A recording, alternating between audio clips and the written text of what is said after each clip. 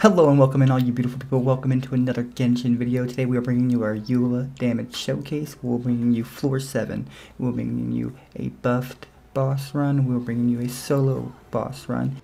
Alongside what happened if you cut Eula's burst short, meaning you don't do all of the damage and you just swap her character off the field. Because when you swap her character off the field, her burst automatically deploys and does the damage.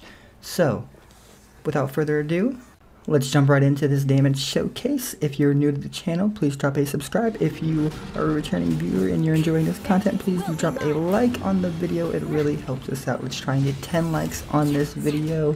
Try and help us get recommended more.